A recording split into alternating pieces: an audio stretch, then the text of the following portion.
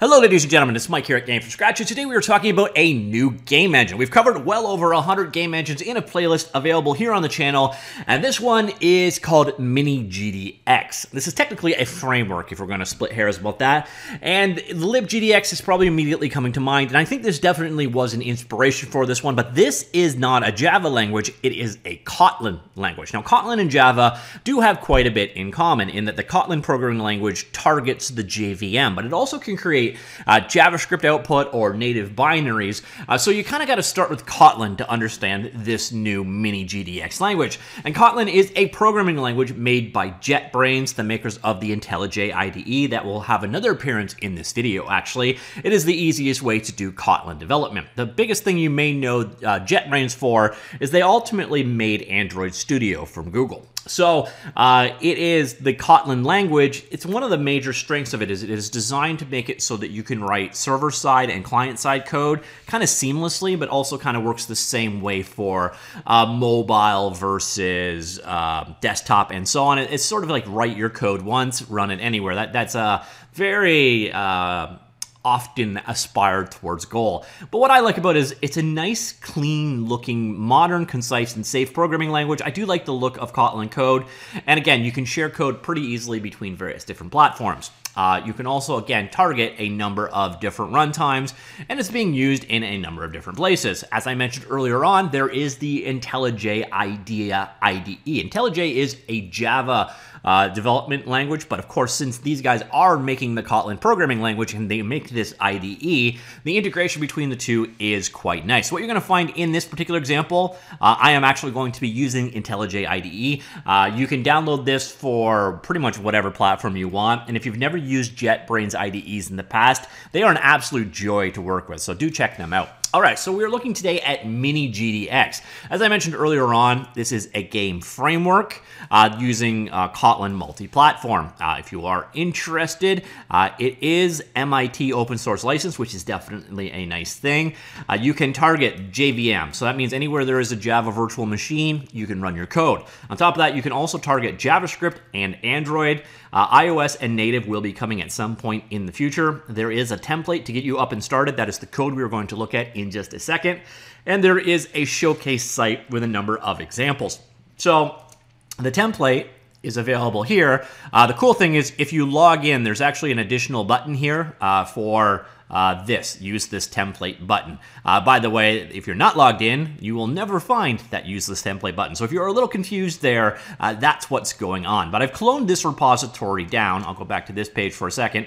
And here it is in action. All I did was did a GitHub clone, open this up in the IntelliJ IDE, and it knows how to use Gradle, which is the underlying build system, and does all the magic for you. The key thing here is how you run your example, and you use gradlu and then run JVM. To set that up in the IntelliJ IDE, what you do is go to run, and the first time it'll say, would you like to create a new configuration? I've already created the configuration. You go down here, you pick the Gradle project, which is the miniGDX game template, and then for tasks, what you want to do is run, and then you can either do run JVM or run JavaScript. I actually discovered I do not have Java installed for the first time in ages, and I also don't want to install it. So we're going to use JVM as the example.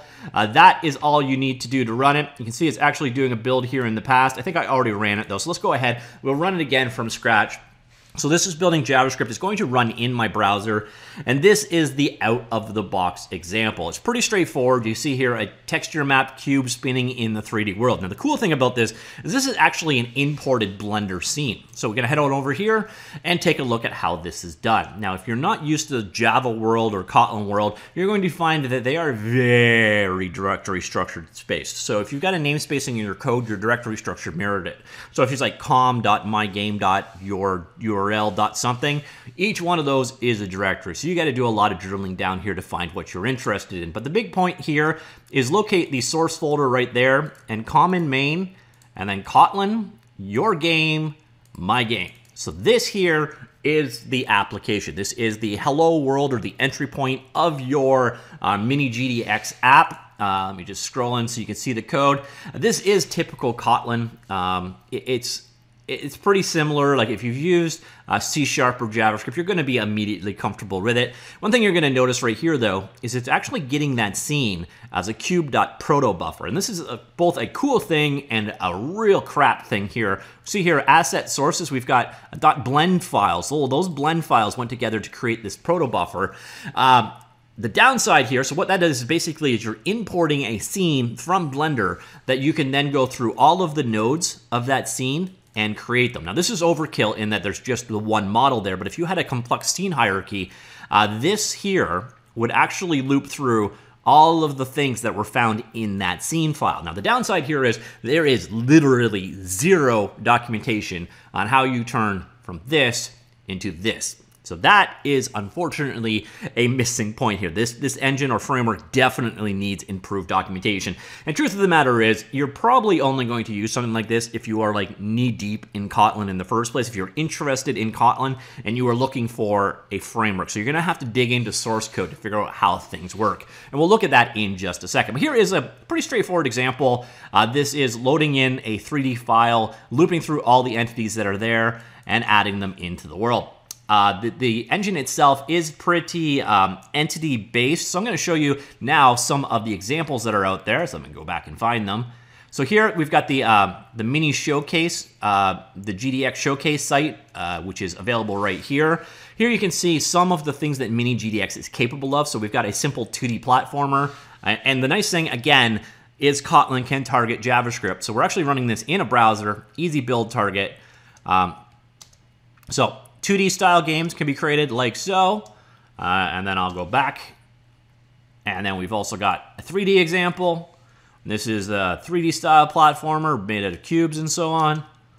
I forget the game, this Tower something or other. There's a game that this looks just like, but as you can see, you can use miniGDX to do both 2D and 3D work, like so. And then there's a couple other examples here too. One for interpolating the position between two cameras. So if I press the space, we're gonna blend between the different cameras using interpolation. Again, you can see the source code involved in doing these things available down below there. Collision resolution here. So we're gonna bump into something. Bump, bump, bump. Oh yeah, that's not what I was expecting to see, to be honest. Not sure what the point of this demo is, but it's available there. And then finally, there is one on an animated 3D model taken from Mixamo, and you can see, so you do 3D character animation as well. And this is the heart of your documentation, basically. So not the template. The template is, so you can start there, start by cloning the template we just showcased, and you can create your game from it. All right, I did not mean to leave my page. Just a second. All right, definitely screwed that one up. But anyways, what you want to do is you head on over to the miniGDX repository. Everything that I'm talking about here is in the linked article down below, so you can get the directions there. miniGDX itself, this is the source code for the entire project. The game template, so if you want to do basically your own version, this will do all the resolutions for you, so it will automatically download the dependencies and such that you need. Again, the easiest way to work with this one is install IntelliJ, log into GitHub, and do the whole use this template thing. And then finally, the other one that you're going to be interested in here is this miniGDX showcase. And to dig into this one, come on in here. You're going to drop into the source folder, common main, and then you're going to go here to this blah, blah, blah, blah, blah. So again, the Java and Kotlin and these languages are very directory heavy. So you want to go to source, common main, Kotlin, com, GitHub, miniGDX showcase. And here are those examples we just looked at. So there is the interesting spelling. This is the 2D version, and I believe that's because a Java name can start and cannot start with a number, ditto for Kotlin, which makes you result in some weird things.